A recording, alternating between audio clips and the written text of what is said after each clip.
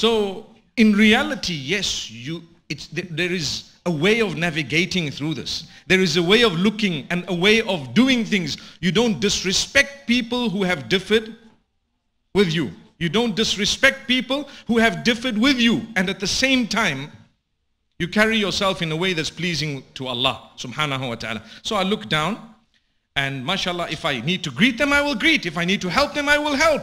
But with utmost respect, such that by the time you're done, they would be nodding their heads. You know what? These people are really good people. What did you do? You gave da'wah. You called people towards your beautiful teachings and characteristics just by rendering assistance to a person who might not even have been dressed in a way that anyone you would have associated with in terms of friendship may have been dressed.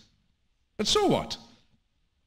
We're citizens perhaps, we might be residents perhaps of the same place, or if not, at least they're right there in front of you. What would you do? Subhanallah.